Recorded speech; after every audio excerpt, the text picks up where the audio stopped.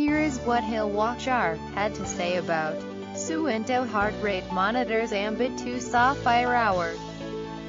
I had a Polar RX3 GPS previously, but wasn't that impressed with the display size. Did quite a bit of research prior to purchasing this watch, and went for it, hoping it would be worth the extra, despite saving nearly £100 on Amazon.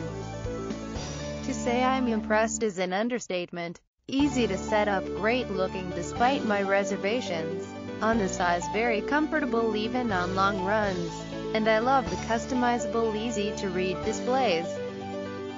GPS fix is much quicker than my old Polar. Can't fault it.